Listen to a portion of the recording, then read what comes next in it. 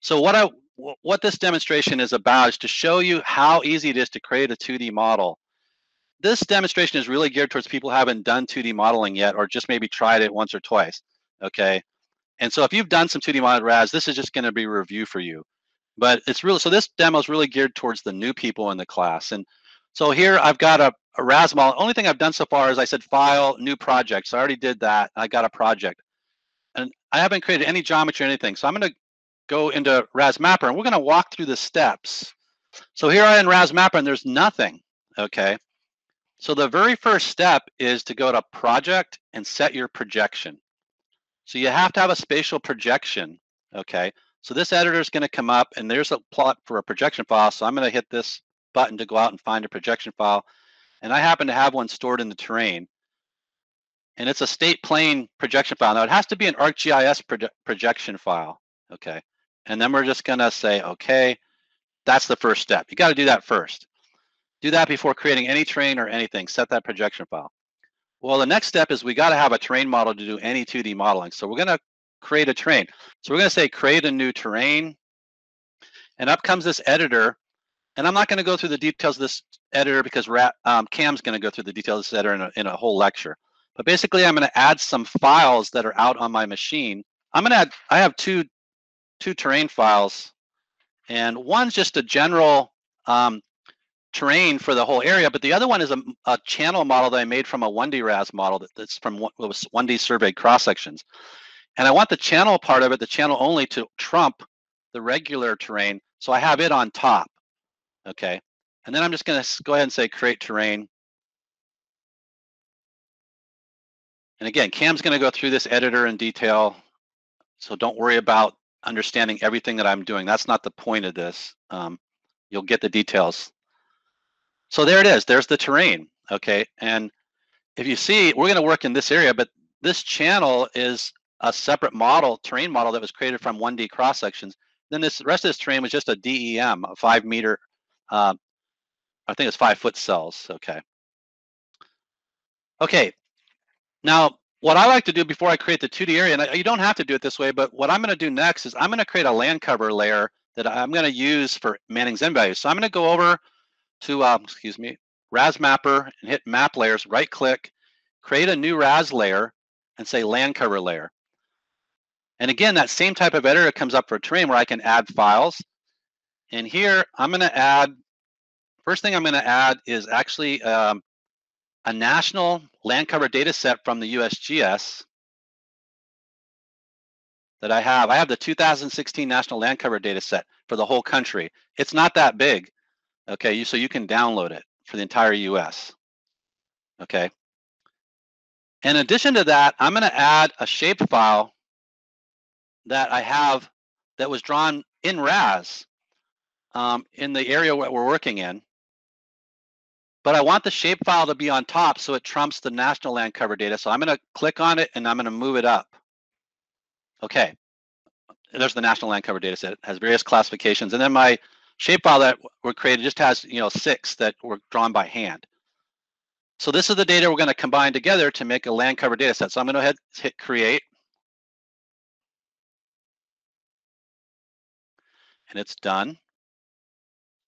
And then there it is. So if I open up the map layers, there's my land cover. And if I move around, I can see that in the outer area, I have this national land cover data set, and it's showing me that's developed medium density and low intensity, okay?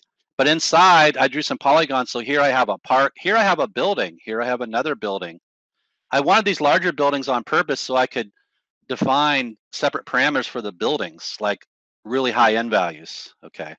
So there's my land cover data set. Now, the channel is going right through here, and the national land cover data sets do a horrible job. There is some open water, but then there's also, it says medium intensity urban right in the center of the channel. Well, we know there's not medium intensity urban right inside the channel, okay? So the accuracy of the national data set for channels is horrible. So one of the things you're probably gonna wanna do in RAS is create your own classifications for the land cover.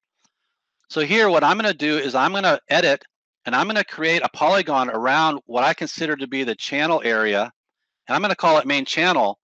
So I'm creating my own classification called main channel. And I'm going to give it its own separate n values. Now, in a larger study, we might want to create multiple classifications in the channel so we can give them each separate n values, okay? So as many places where you think the n values should be different in the channel, you'd create a separate polygon. We're just going to do one. So I'm going to go ahead and zoom in on this where we're going to do this. And I'm going to right click and I'm going to say edit layer. And I'm going to turn off the land cover because I'm going to draw a classification along the main channel, okay? Now this is going to take me a minute. I'm not going to do this super accurate like I normally would. And if you talk to Cam, he would tell you that I'm extremely anal about creating polygons along channels. And it really is tough for me to do a bad job and I hate it, but we're going to try to do this quickly in the interest of time. So this is not going to be perfectly aligned along the bank because it would take too long. And we're just trying to demonstrate here. Now I'm left clicking to get a value, and if I right click, it recenters. So I don't have to stop and click a different button or anything like that. So I'm going to come out here. This area is going to be all wet, so I want it to be part of my channel. N value, recenter. And we're just going to go down to about here, and then I'm going to start going back. Cam or Gary, as you're doing this, even though you can do all of this in RAS Mapper, do you find that there's some GIS tools that, for like snapping, that makes this maybe a little bit more accurate, or would you recommend any tricks? I know you can digitize everything in RAS Mapper. We no longer need GIS, but is there some features that that you find useful still using it to kind of clean things up with respect to polygons or break lines? No, well, I was just going to say, for me, I stay in RAS Mapper because I am just a part-time user of ArcGIS, so I'm actually way more comfortable using the tools in RAS Mapper. But Cam is a big-time ArcGIS user, so let's get his perspective on that. So my comment is we're never going to be replacing the GIS. There's just too many tools and things about the GIS. Different GIS software has gotten much more complicated every year, and it makes it a lot harder to jump in and just do something simple. And so we're trying to replace that requirement. We don't have snapping in RAS Mapper right now. That's something we know we would like to have. We do have clipping tools, so if you're trying to marry the edges of polygons, it's really easy. You can create your two polygons and then clip one, and it'll throw away the overlapping area. So we do have that. So I don't think there's anything you need in capital letters, like need, in the GIS. But obviously, if you're really great with a GIS, you probably can be a little bit faster over there. Okay, so I finished the polygon. I'm going to call it main channel. Again, I would probably do lots of these for the channel, and I might call it channel 1, channel 2, whatever. I'm going to put in an N value already, which you can't, not any percent impervious, because we're not going to do infiltration, and say OK. So now when I zoom out, okay, and I'm going to stop editing, and I'm going to save yes. So now when I go over top of it, I see main channel, okay. The next step, though, is we're going to populate this thing with N values. And I'm just going to put N values in here. Don't worry about the N values I'm putting in. They're not going to be accurate. I'm going to try to make them reasonable, but don't hold me to these N values. You know, they're just for a demonstration. Okay. So we got open space, maybe 035. We got a building. Now, a building I am going to talk about. I'm going to put an N value of 100 for a building. And the reason is I don't want water to be able to go through a building. So if I have an N value of 100, even though I don't have the physical building in there, water's going to come up and it's going to hit that N value of 100. It's going to go around it, and some's going to slowly seep in, which is kind of what happens with a building. As you're putting that in, I've got a quick question on the channel N value. So we all know that the N value changes quite a bit in channels depending on vegetation, etc. I would assume you would put in multiple polygons to define different N values within that channel. Is that a correct statement? So the good thing is, in this classification, even if you don't in the classification, later on you'll see for each geometry, you can actually create what are called N value override polygons. So if later on when you go to calibrate, you realize you need more N values, you can make additional polygons per geometry, and you can override the N values for those polygons anywhere. So here I'm trying to do a good job in the main classification to get a good base. But when I go to calibrate, I'm going to want to adjust N values everywhere. So I'm going to use those override polygons. So I can either make lots of channel polygons here if I want, which is a great idea, or I can do them later, or I can just use the override polygons for adjusting multiple ones up and down percentage-wise.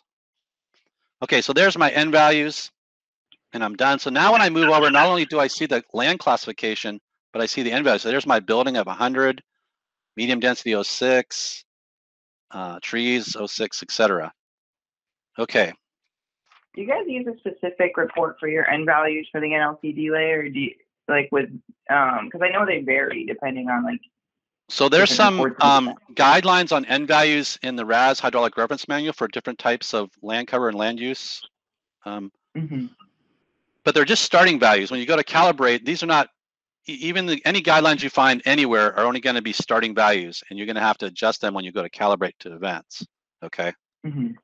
Okay, so that's it for the land cover. Now, let's go ahead and create a geometry. So I'm going to actually right-click on geometry, and you can add a new geometry right in HEC-RAS Mapper. You don't have to go back to the geometry editor. So I'm going to say new geometry, and I'm just going to call it base geometry data. Okay, and then I'm going to turn on the 2D area, and specifically the perimeter, and I'm going to right-click and say edit geometry. So now I'm going to draw a 2D flow area perimeter. And again, I'm going to zoom in down here, okay? And I'm going to turn off the land cover data for a second. Now there's a road here. I'm going to start my 2D area right along this road as the upstream end, okay? And I'm just going to make it kind of big. I want to make sure it encapsulates all the water. So I'm going to go to high ground in this area because I don't want to have to redraw this 2D area. Now I'm going to come up here. I'm not going to go way up this tributary because this is just an example, but we're going to come down and we're going to go over. And again, I'm on high ground at basically an elevation where I think, well, that the water's not going to. Now let's say I don't like that point I just drew. I'm going to hit Control Z and back up and go over here. And I can Control Z as many times as I want. Okay. Now I'm gonna cut this off. I'm not going to go too big with this. It's just a demonstration. And we're going to head back now to where we started. Again, I'm on high ground where water's not going to get to. And then I'm just going to double click the last point, and I'm just going to call it 2D flow area. Now, once I name it, it automatically brings up the editor to create the mesh in HEC-RAS Mapper, and it even automatically puts in a cell size of 100 by 100. That doesn't mean anything. That is not like the recommended cell size. Okay, that's just a default. The cell size should be, you need to think about what's the appropriate default cell size for the problem. And generally the way they do that, the way I do this is I use as the first cell size like the largest cell size I'm going to use, because then I can add refinement regions to make smaller cell sizes in different places. But we're going to go ahead and keep 100, and I'm going to say generate computation points and close, and there it is. Okay, there's my 2D flow area. Now, in addition to that, I need to add boundary conditions to this thing. So we're going to go back over here. This is the upstream end. And then I'm going to turn on the BC reference lines. And I'm already editing still. So I'm going to be on the new, add a new feature, or not edit, but add a new feature. And boundary condition lines, we want to draw left to right looking downstream. So the flow is going this way. And I just want the water to come through this roadway. So I'm going to just, the boundary condition lines, the external ones, we draw outside of the 2D area. Don't go inside at all. If you want it as an extra boundary, you have to be outside the 2D area. So I'm going to just start here and go to there. And I'm going to call it upstream inflow. Okay. Now I'm going to move downstream. And the way I'm moving downstream is I'm holding down the shift key to get a panning icon, and I'm moving down. And I can use my sender wheel to zoom in and zoom out. Now water's going this way. So I want to draw from left to right looking downstream. So I'm going to make this one larger because water can go out in this floodplain too. So I'm going to say this boundary condition goes all the way up to here. And I'm going to call that downstream outflow. Okay. Okay, so now we're going to stop editing and we're going to save that data. So that's pretty much everything I want to create for the the geometry in RAS Mapper. But before I leave, I need to associate with this geometry.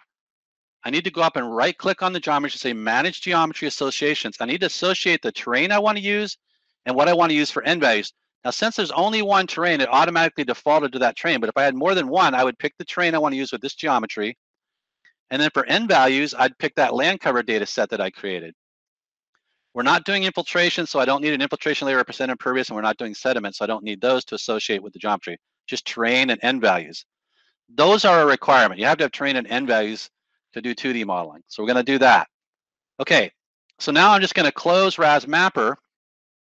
Now I'm going to open the geometry editor, and I'm going to open that file that I just created in RAS Mapper, because you have, before you can add boundary conditions, you have to have a geometry file opened.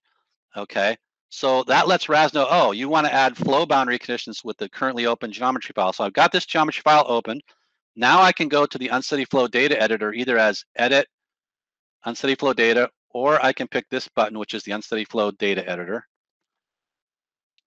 And what I want to do next then is I want to put in the boundary conditions that I created. So for the upstream inflow, we're going to use a flow HEC-RAS. So I click on the cell for the upstream inflow, then I pick a boundary condition type.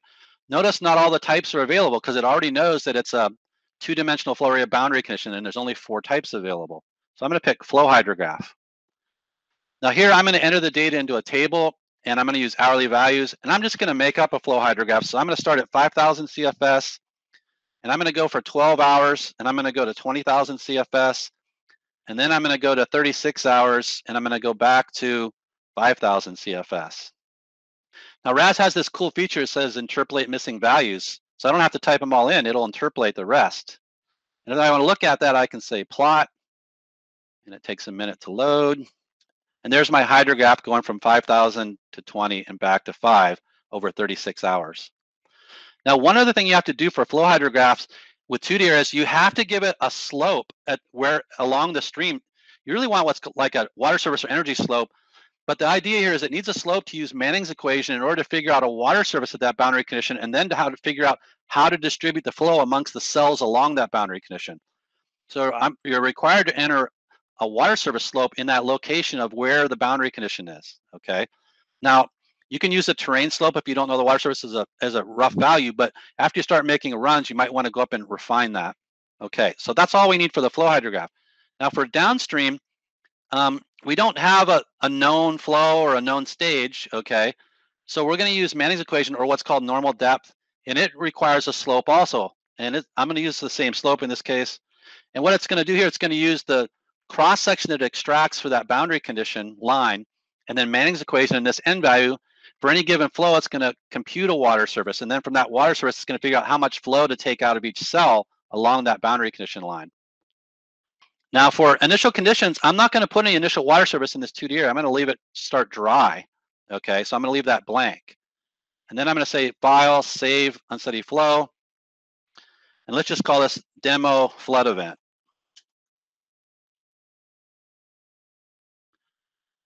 And so there we have it. We have terrain and geometry, and we have flow. Now we need to create a plan like we always do in RAS. So I'm going to come up here. Now you got to run the geometric preprocessor and the unsteady flow. The post processor is only used for 1D, so we don't need that. Okay. So we can not worry about that. But I do need to put in a time window. So I'm just going to use one that I did when I originally created this, 3 February 2021, starting at time 0. And I'm going to go to 4 February 2021 at time 12. So that's 36 hours of simulation because I only put in 36 hours of flow. I'm going to use a 15-second time step. Why do you think I'm choosing 15 seconds? What do I know about this model already to give me some kind of judgment that I need the time step less than a minute, maybe? Well, I know the cell size, right? What cell size did I pick? 100 foot. So normally in a flood, what's a typical velocity range in a channel? 3, 4, 5 feet per second. Yeah, 5 feet per second. That's a good one. So at 5 feet per second, how fast does water go through 100 feet? 20 seconds, right? So if the velocity is faster than that, so I'm picking a time step that I know that's going to be close to like the time it takes this water is going to move through a cell. And I might have to make that smaller later on if I have some problems, but I might be able to get away with it bigger, but it's a starting value. Now for mapping output, I'm going to do every 30 minutes. And then for my hydrograph output, I want to be more detailed for hydrograph plots. So I'm going to say every 5 minutes. Now this detailed output interval is only for post-processing for 1D modeling. Since there's no 1D model, I don't care about that. And then one other thing I'm going to do is I'm actually going to go to the computational options. You're going to get a whole lecture on this, so don't worry about it. There's a 2D flow tab, and there's this thing called initial conditions time, and I'm going to set that as an hour. And what that does, it says run this 2D area for an hour with the inflow at 5,000 constant. And I'm just going to do that to get water in through the channel. Okay, so I'm going to run that 5,000 for an hour to have water all the way through the channel before I actually start my event. So that's called a 2D initial conditions time. And then I'm going to go ahead and save this plan. I'm going to give it a name, call it demo flood run for the, you can give it a long title and then a short ID. I'm just going to use the same thing. Okay, and that's it. So now I should be able to hit compute and it should run unless I made a mistake or I forgot some data. So it's going to do some data checking first, but it looks like I didn't miss anything. So it's doing the pre-processing of the 2D area. That's done. And now it's running the model. Okay, and since we don't have a lot of cells, it's going to go pretty quickly. All right, so that's done. I'm going to close that. I'm going to close these guys. I'm going to go to RAS Mapper because that's the only place we can look at output for 2D other than the hydrograph plot. And I'm going to turn on results, and I have one plan, which we just created, and I'm going to look at the depth. So this is the maximum depth that occurred during the event, but I can also click on depth, and then I can animate that. So let's go ahead and animate that. Here's what happened during the event, okay? And I can bring that back, and I can go through it more slowly. So maybe I want to zoom in here, and I can walk through it. So what do we think about this model as it is? Do we think it's a detailed model? No, there's no break lines. There's no break lines. What about the channel? The overbanks are not well defined. The overbanks aren't defined. They're not defined at all, right? Because I don't have faces lined up with the banks, do I? So like in here, this water, let's back up. Watch what happens. This water, since I don't have faces lined up with the high ground of the channel, it has no knowledge of that high ground of the channel. So watch what happens to the water when it gets up high enough. It jumps out here. And there's really some high ground right through here that I should have aligned for the channel and had faces along so it wouldn't get out of the channel until it got high enough to go over that high ground. But because I don't have faces lined up with the banks of the channel, it has no knowledge of it. It only has knowledge of the terrain along the faces, okay? So here, water can get into this cell right here. Water's getting into this cell, and because water's one elevation, well, this part of the cell is that low also, so it puts water out here. Well, if water can get here, it can cross this face and go to here. It can cross that face to go to there. Okay, it can cross this face and go to here.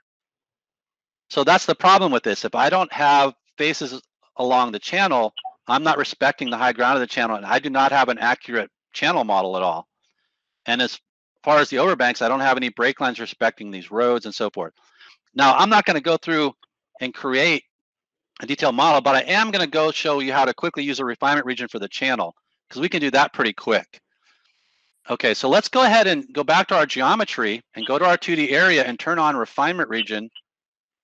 And before I do that, I could draw this refinement region, but I've already drawn a channel polygon, didn't I? When did I draw a channel polygon? For the Manning's End, right? So one thing I can do is I can go down to my map layers, and I know that I made a classification layer, so I'm going to start editing this layer. And I know I have a classification layer, and then I'm gonna select the channel polygon, and then I'm going to right-click on this and say Copy Selected Feature. So that copies that polygon into memory. So now I'm going to come up to Refinement Region, and I'm going to say Edit. And now I'm just going to right-click, and I'm going to say Paste Feature. I'm going to turn off the map layers. And lo and behold, now I have a Refinement Region polygon already in there. Okay? I didn't have to draw it because I had already drawn it. Or if I had a shapefile out there, I could import a shapefile, either way. So the next step, though, is to define the parameters of the refinement region. So I'm going to right-click on it. I'm going to say Edit Refinement Region Properties. and you give the refinement region cell size for the interior. I'm going to use 50 feet. But then you also give it a cell size along the perimeter. I'm going to use 50 feet along the perimeter. They don't have to be the same. I could have used 100 along the perimeter, 50 inside. Then there's this thing called near repeats. If you want to repeat the cell size along the perimeter, if I want to use 50 and then another 50, I'm going to go ahead and do 1. Far spacing, if I leave it blank, it goes back to the nominal cell size of the 2D area, which is 100. So I'm going to leave it blank. And then this 1 cell protection radius says if I have other refinement regions or break lines near this, don't screw up the cells along this refinement region. Make sure they stay intact. So that's all a good thing. So I'm going to say OK. Now I'm going to right click on it and say enforce the region, and it actually makes the mesh. Now there's a couple of red dots, and what it's saying is there's an error. It says maximum of 8 faces per cell. So I have 3 locations where I have cells that have more than 8 faces. The easiest way to fix that is to add computation points. So I'm going to click on computation points. I'm going to zoom in, and sure enough, if I look, this cell has 1, 2, 3, 4, 5, 6, 7, 8, 9 faces. So I'm simply going to add some new points, 1 here, maybe 1 there. Now that cell's fixed. So now I'm going to zoom back out, and I'm going to go over to the other 2 cells that have the same problem. And I'm going to add a computation point here and here. And then I'm going to come up to this cell. And this one's got like 10 faces, so I'm going to maybe have to add more than just a couple. Okay, it looks like I got it.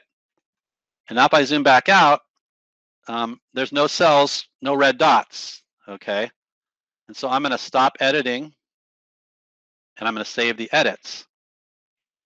Okay, so that I've just added a refinement region to that 2D area. I'm not going to go ahead and the next step would be to add break lines in the interior. I'm going to skip that step. So let's close this.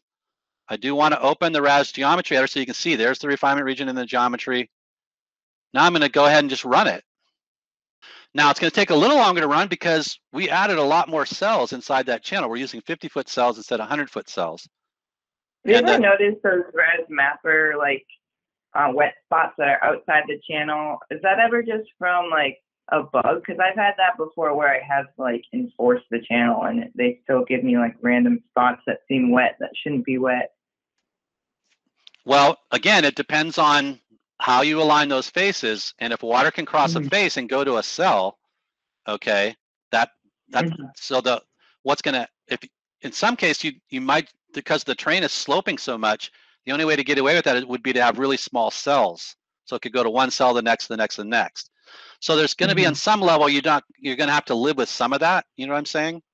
Is that like when water's just first leaving, yeah, it might be a little spotty right there, and you know that it really traveled overland continuously, but because the cells are larger and it only has 1 water source per cell, it can't show you that because there's not enough cells. Okay, but if that's not really germane to the final problem, so what, right? Once you get to a higher flow and if that's covered, then you've got your right answer anyway. No, it's still accounting for the travel time through the cell, so don't worry about that part of it. Okay.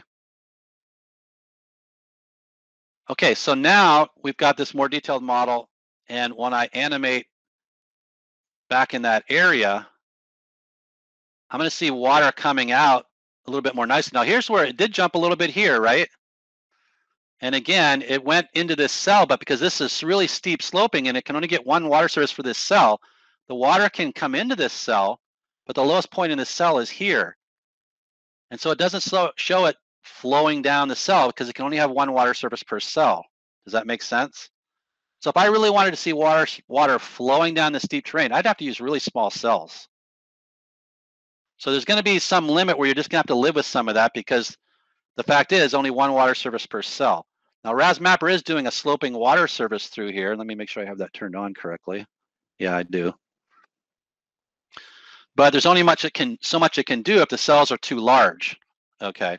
Now, is that going to affect this answer in here though? Okay, let's get this going further. Now I got some water in there.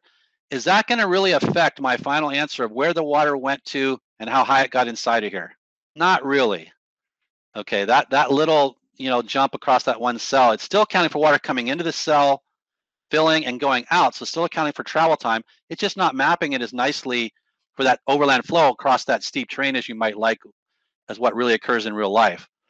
But the only way to get that would be to use really small cells. And if you start going at that level, you're going to have models with just tremendously large number of cells and take forever to run.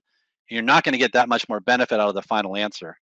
So it's a plus and minus type of thing. You've got to weigh the benefits to the, how much extra computation time is going to take for that benefit.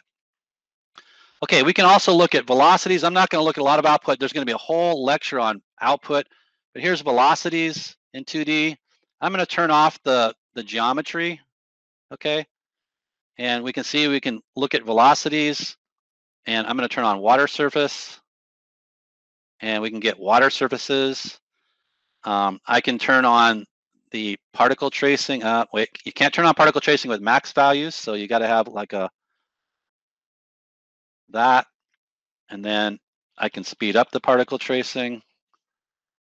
I like turning on the particle tracing with velocity, and again, you can't turn on particle tracing with max because max is kind of the max velocity that occurred everywhere regardless of time. It's not an actual instant in time.